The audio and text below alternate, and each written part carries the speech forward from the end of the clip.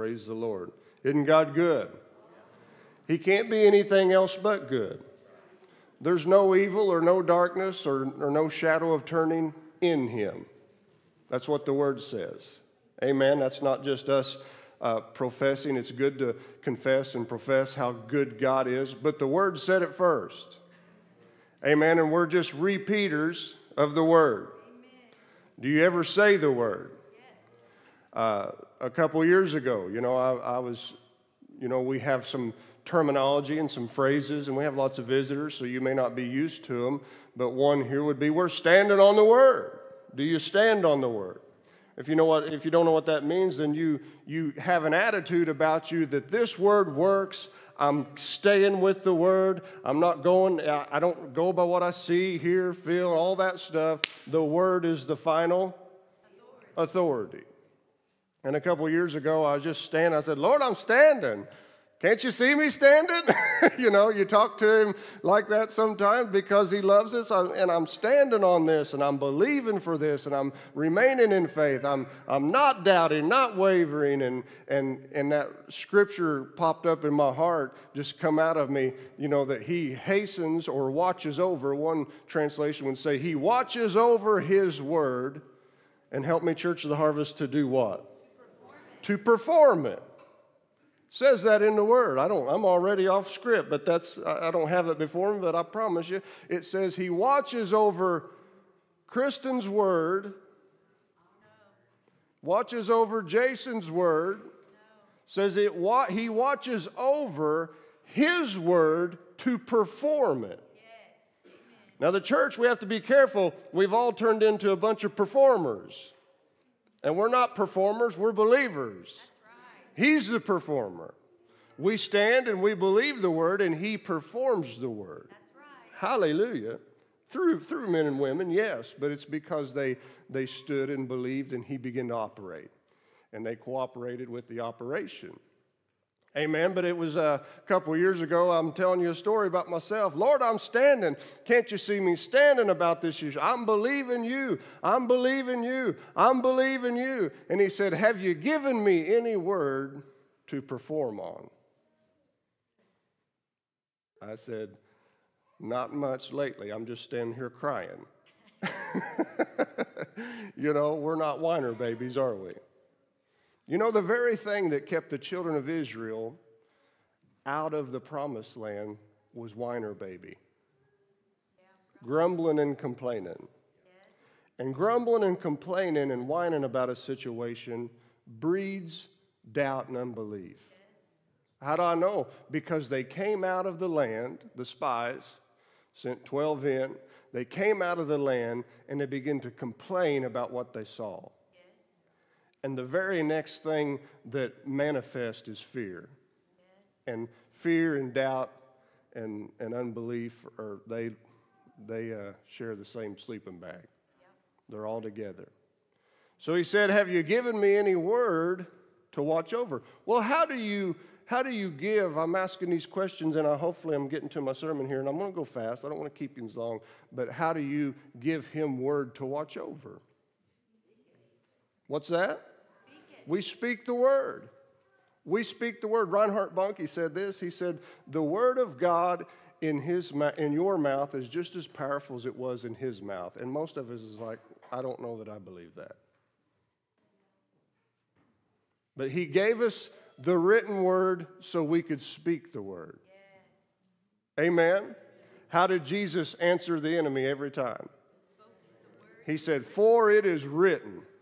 So he had man write it so you could speak it. Yes. Listen to Brother Capps in the last couple of weeks, and his teaching just, at this stage of my life just revolutionizes some of my thinking. And he said, the word doesn't say that faith cometh by reading. Right. How many read their word this week? Aren't you glad? You should. That's a process into getting faith. But he said, the Bible says in Romans 10 that faith cometh by hearing, and hearing by the word of God. It says, it doesn't say faith cometh by reading the word. So when you read the word, the only way you can speak the word is read the word and get the word in you, right? And then you speak the word. And you need to hear yourself speak the word. Speaking the word over the situation. And as I was praying about this concept or this thought this week, I was in my office praying, so I just wrote it down, and I'm proud of myself because I'm not much to write things down when I get them. And you know, if you don't write them down, where do they go? Away. Right? You forget them because maybe some of you don't, but I have done that. But anyhow, I'm praying. I was like, Lord, I'm not a whiner baby. I don't come before you whining.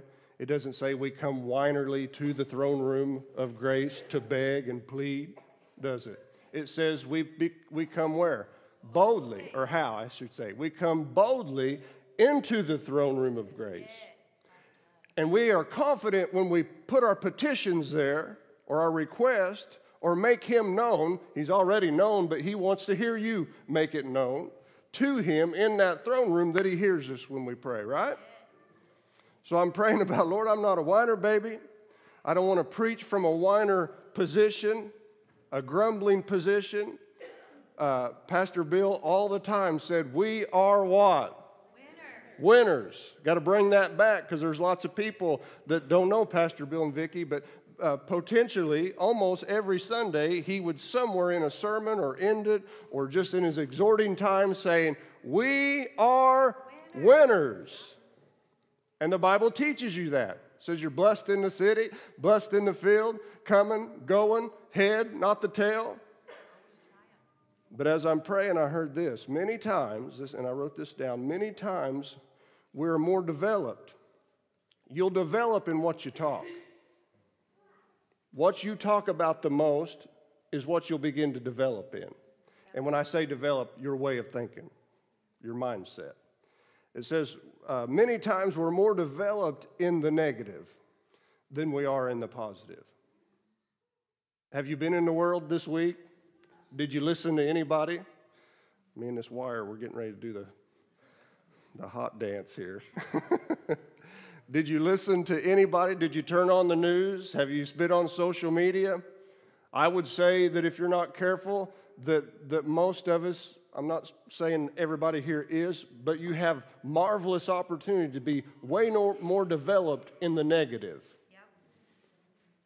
And how does people express the negative? Well, they talk it. Talking the problem, talking the issue, talking the problem. You know, I worked in construction for years, and I actually worked with some people. I was like, I think you would rather talk about the issue we're having, building this building or whatever it is, than fixing it. I can see everyone's excited about this morning, aren't you? I said, we have talked about it for 2 hours, and it still sits there an issue. Yeah. Let's fix it. Yes, we need to discuss things. I'm not saying you never discuss things. I'm not saying, if something bad happens, you don't need to go to your spouse or to your children and discuss that issue. But you better know that you don't want to develop yourself more in the negativity or talking the problem than talking the fix. That's right. Amen. Amen? That we're much more developed if we're not watching it. I'm just, I'm not saying you are, but you have the marvelous opportunity to be much more developed in the negative than in the positive. That's right. Why? That's what I heard as I'm praying. Well, why is that? Because we have talked the problem so long that we have faith in the problem. We have talked the problem so long that we believe more in the problem than we believe in the solution. The solution is His Word. But faith cometh by hearing His Word. So when you read His Word, step out somewhere and speak His Word. That's good. Can I use you, Brent? All your family's here, so I'm going to use Brent. You ready? You can take it, right? No, it's good. But one of the first times me and Brent talking about spiritual things, what? Has it been 4 years? 5 years? 5 years ago. And sitting in his office, I was building some stuff for them, and it was hot, so he's like, come in my office. And I will get to word. I know when you're preaching, talking about the word, are you going to get to the word? Yes, we will, and I'll hurry, all right? But these things will help you. examples and things like that. But we were in there and we talk about spiritual things, talk about church, talk about the Word, talk about different things. And I think you said, what really hit you the hardest out of the beginning when I began to talk about prayer? And you were like, praying out loud? I was like, yeah, praying out loud. And are you ready? I'm going to tell you. You said, well, I don't know other than praying with the kids at night that I've ever, about the issues of life or whatever, prayed out loud. And I said, being nice as I could, said, maybe you've never prayed. And he was like, what? I've never prayed? And I said, well, we don't tell people. We'll really be thinking about you this weekend. The whole thought process is part of it, and it's an important part. But you don't tell people. You don't get on Facebook. How many is a Facebook prayer poster? That's good. I'm glad you put, hey, we're praying. Well, do it. Make sure you do it. But you don't put on there, we're thinking. Right? So prayer and speaking are the same thing. Yeah. So what's the most wonderful thing that you would speak? Well, the Word. Yes. Going back to what he said, I watch over this. Right. This is God himself saying, I watch over my Word. So when you speak his Word, he is watching over it. To do what? To bring it to pass, to perform it. Well, I did that today. It didn't happen tomorrow. Okay. Are you going to turn into a whiner? Because that's what I was doing. I'm not saying that's what you've done. I was whining about something, and he said, you haven't given me enough word to watch over. You haven't given me any word to perform on. Amen? So go to Proverbs real quick. I told you I'd get in the Bible here directly. And we're going to go fast. It's 10:47. Somebody holler at noon, and I'll make sure I start stopping. Proverbs 18, verse 21. A lot of people have probably heard this verse.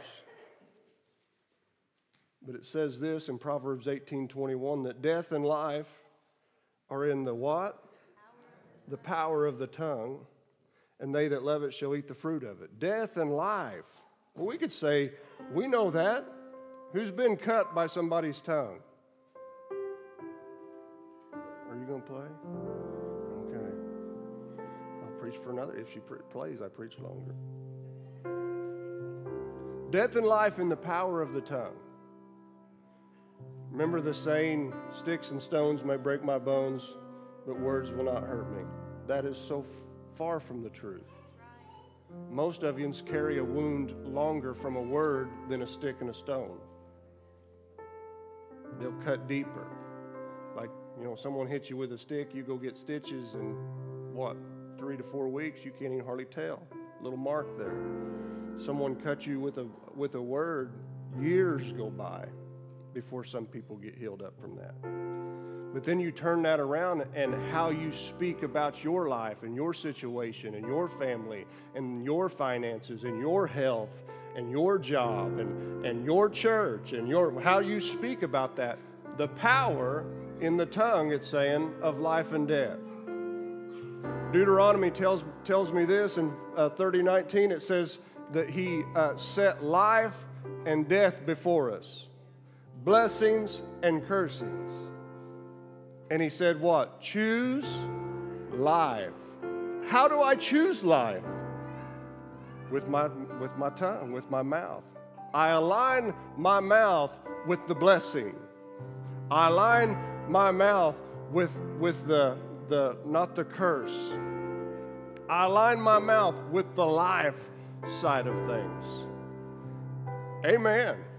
This is a principle that if the body of Christ will grasp it and do it, will drastically change individuals' lives, the shape of the church, the shape of the American church, the shape of the church in the world. Amen. Because it's the Word. Life and death, let's put it this way. Let's get it in Southern Illinois terms, right? Life and death are out there. There's death out there. There's life out there. There's blessing out there. There's cursing out there. I always tell you, I just tell it again. Miss Georgie Bora. Some of you don't know her. Some of you would have known her from Sims. She was my tutor because I wasn't very good in school, and I had to take summer classes with her. and she was sweet, and I always talk about that drink she gave me every week. I don't know what it was. It wasn't Tang. I don't know what it was. It was wonderful, except for the orange pills floating around in it. I didn't like the orange pills floating in it.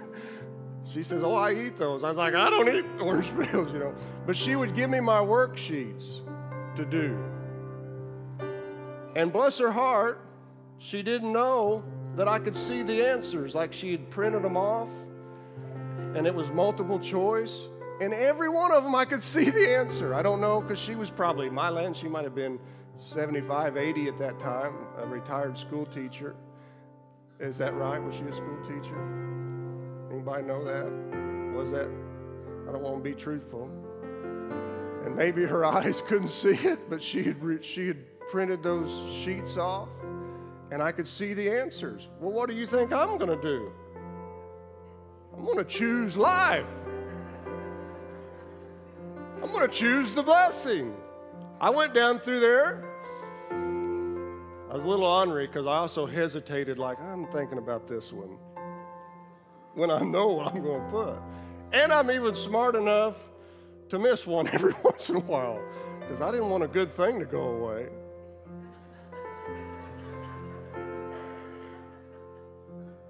It turned into when you had to go to your summer class that, you know, most kids would never want to go, and I was like, yeah, let's do this thing. I'm going to get some of that orange drink, and I'm going to miss 2 questions. And my mom's like, she done you so good, and I'm sure she did. But I say that to say, the answer is before us. Choose life, in Deuteronomy, he said. We showed you in Proverbs before that. He said the power of life and death's in your mouth. He's saying to choose life. The power of life and death in your mouth, in your tongue. He said to choose life. Where's the choice? Yeah, mentally you got to make it, but physically you got to begin to speak it. There's something.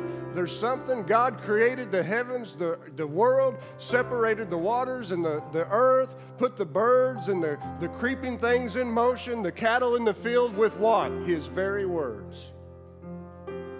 And you are the only thing on planet Earth that is made in His image and after His likeness.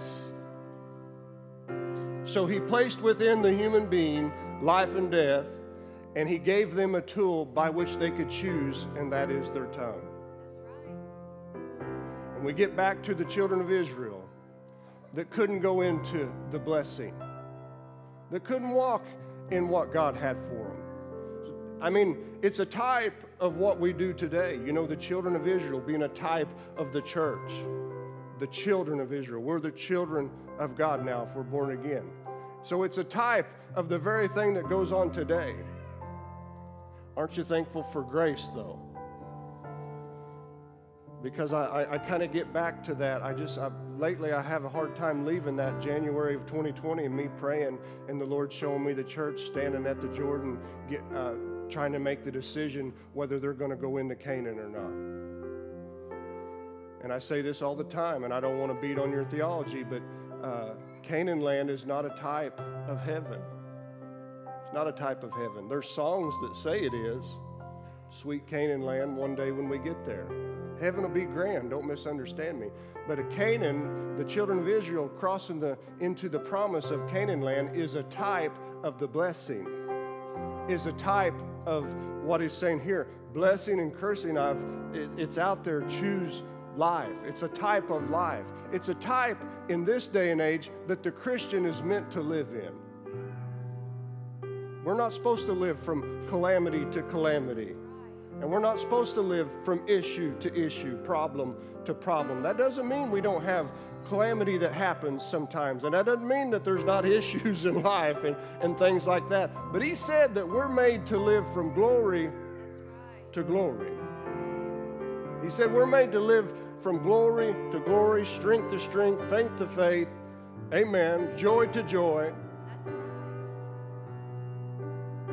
And I dare to say the reason maybe some of us or many of us are not, because we stand at the water's edge of crossing into Canaan and we're complaining about the issues. Amen? You should be preaching a Christmas, jolly. But this is truth. He said, blessing, cursing have I placed before you. Choose life. He gave us, just like Miss Georgie Bora did, she gave me the answers. Amen. I'm so grateful for the answer. Got me through summer school quick. Amen. Pastor Vicki said something, well, she said it several times last year that I've been around her. And I couldn't compute it at first, but as she said it again in our board meeting this last Monday, I was like, Lord, I want to understand what she's saying. And you pay attention. I've always said, pay attention, especially when the ones above you in the spirit, and I don't mean they're greater than you, but they've treaded farther than most of us. They've walked out there farther than most of us. And she said, and the Lord showed me what she was saying. She said, many of us have gotten into Christ. Who's accepted Jesus? Praise the Lord as your person. You're in Him. You're in Him, or He's in us. That's right. Many people have got them, and let me get it right. I think that's help. See how that works? Helpmate. Many people have got Him in them, but they never went on and got in Him. So that's the phrase she said. She said, I think a lot of us have an understanding of salvation. We receive Jesus as our personal Savior, and He comes in us. The Word says that God sends the Spirit of His Son, and He lives within us. So many believers have the concept of, I've got Him in me. Christ in me, the hope of glory. Amen? But I was like, well, what's she mean then? That by we're not maybe grasping or not going on to getting into Him. And remember a couple weeks ago, I think I said, and I quoted Norval Hayes, the guy come to him and said, oh, I know Jesus, and his life was a mess, and he was pronouncing things that God had did when, God no evil in him, and God don't do evil, and God don't do darkness, and he's accusing God of certain things, but he's saying, I know Jesus, and he said, no, you don't. You don't know Jesus. He said, yes, I do know Jesus. He said, no, you met Jesus, but you haven't got to know Him. And that's what Pastor Vicki's saying. Many of us, if we don't watch it, we've got Him in us. That's number one. That's the greatest miracle and the most crucial thing that you'll ever do in your life is invite Jesus in, because that's going to seal you for eternity. And I'll visit you in heaven. I'll look at your mansion, you check out mine. All these interior decorator people, they're going to be like, look what I got now. Let me come help you with yours when you get to heaven. Amen? But the in Him is the here reality. It's the living here in Canaan land.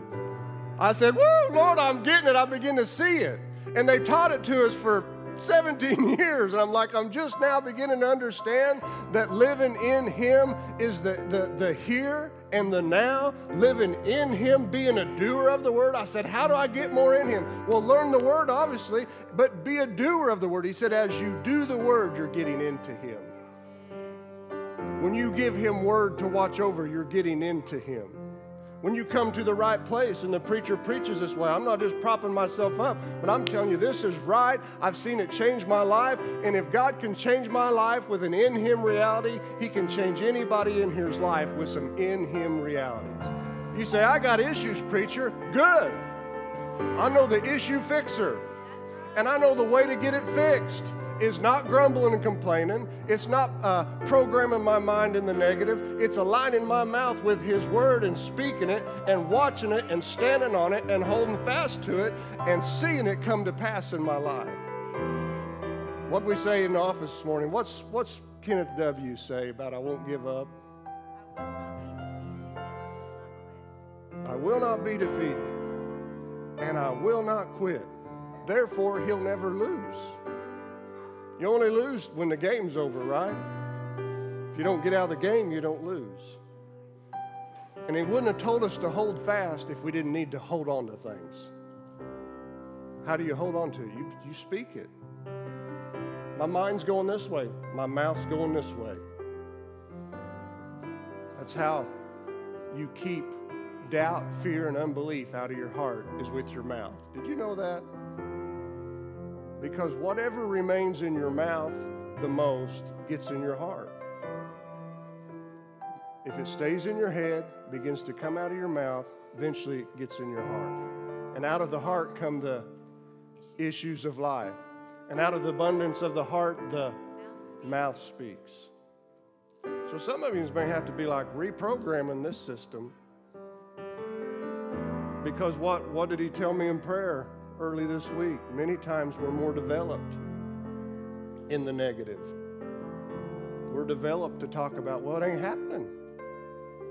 And we begin to talk it and talk it and talk it and talk it. If it remains in your head and in your mouth long enough, it gets in your heart.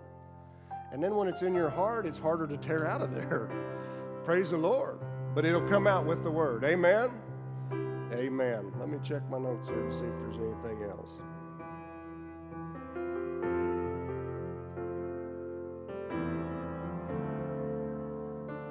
The Apostle Paul said, we believe, therefore we speak.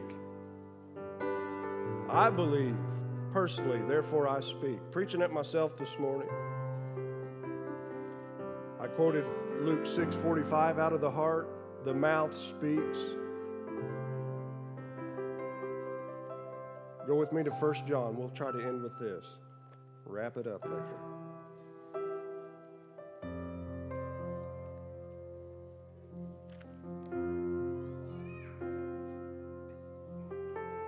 Be the first letter of John, 1 John 3:24, I believe. It says, let that therefore abide in you, which ye have heard from the beginning. If that ye have heard from the beginning shall remain in you, ye shall continue in the Son and in the Father. That is not what I wanted. That is not the scripture I thought. I like that one. Isn't it good? Am I in the right book? I am not in the right book. Bear with me. 3:24. I was on the wrong page. And he that keepeth the commandments dwell in him. Listen up. He that keepeth his commandments dwelleth in him, and he in him. And hereby we know that he abideth in us by the Spirit which he hath given us. Listen to the first part of this verse. He that keepeth his commandments. He that become a doer, a speaker of the word, following after him, speaking and doing the word. It says that dwelleth in him and he in them. You're going to cross. If you'll speak the word and be a doer of the word and get on the positive side and come up the mountain from the side of victory, you're going to find out that you start getting revelation of the in him. That me in him and him in me. Amen? Praise the Lord. Well, that's enough. Stand up with me.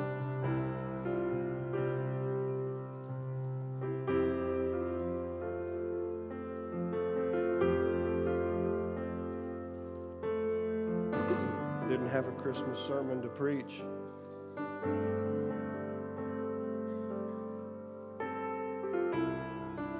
But I don't want you to stand at the edge of the water like the children of Israel and never cross into the blessing. Do you know when they wandered in the wilderness for 40 years till they died, they were still God's children? They were still God, and he even did things for them. He made quail fly in. He made manna fall.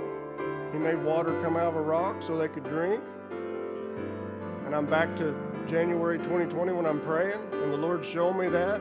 And he basically showed me that the church has kind of wandered in that wilderness, and we've got things. He's taken care of us here, and we've had some outpourings here, and we've had some outbreaks here. But wouldn't it be far better to get over in Canaan land? Wouldn't it be far better to cross over into the blessing, the fullness of the blessing? Do you know when they crossed over there, what's the first one of the things they ran into? Walls, Jericho, issues. But when they got behind their leader and they kept their mouth positive and they didn't give up an evil report, they took exactly what God had for them. Amen. You should get excited about that. That means you can go over there. They had to physically fight. Jesus come and won it all. Now we just got to talk it. Amen. Aren't you glad you don't have to kill somebody?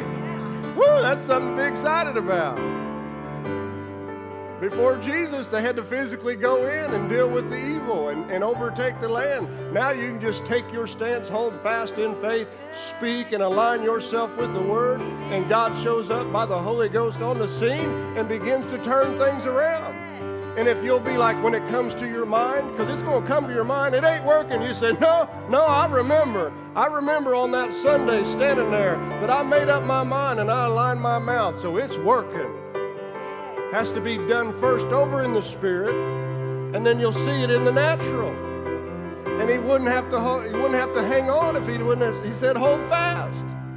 He said, when you've done all you know to do what? Stand on it. He said, add to your faith patience. Oh, I ain't going to pray for patience. I heard a lady at work one time tell me, she said, I ain't praying for patience. You know how that works if you pray for patience? I said, girl, you know too much already.